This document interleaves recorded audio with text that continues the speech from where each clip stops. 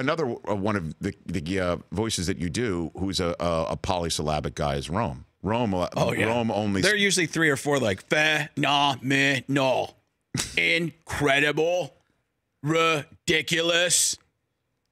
Ridicio? Ridicio, arugula. Broccoli?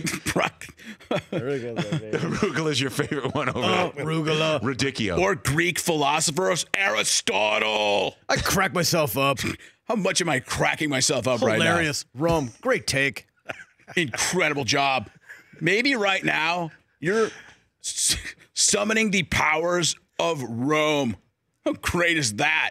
It does not get any better than what just happened.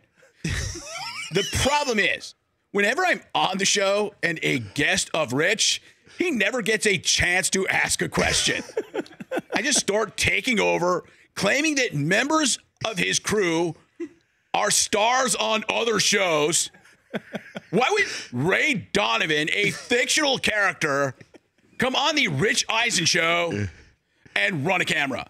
Not that running a camera is bad. It's a good job. But guess what? If you're Ray Donovan, you've got a lot of Hollywood fixing to do. Maybe start up a bar in Boston with your brothers who are always in trouble. How about Mick? Dude, what is up with Mick?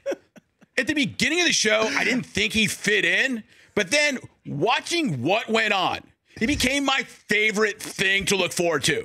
It does not get any better than an old Irish guy who loves bad things and has been to prison. By the way, I just love how Nick, working the camera right here, has spurred on a Jim Rome recounting of the plot lines of Ray Donovan. For more of The Rich Eisen Show, tune to Audience Channel 239 on DirecTV for free on BR Live or download the Rich Eisen Show app.